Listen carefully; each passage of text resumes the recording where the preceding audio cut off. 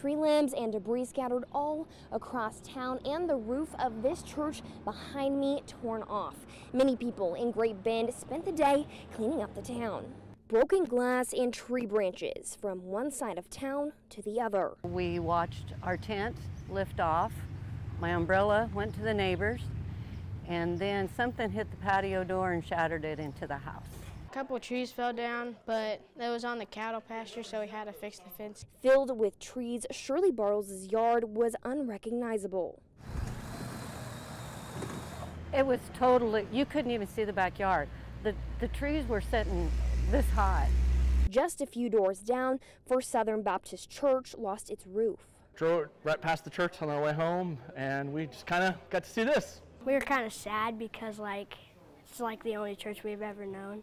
It's kind of sad to see it all destroyed. The congregation and many in the community spent their day cleaning out the church. Our church has just stepped up. Our church is the church. It's the people.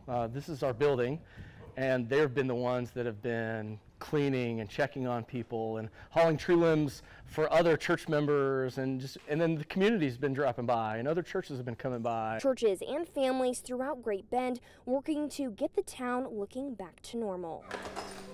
Pastor Tim Singleton tells me they're going to have services in the annex behind the church, which wasn't damaged.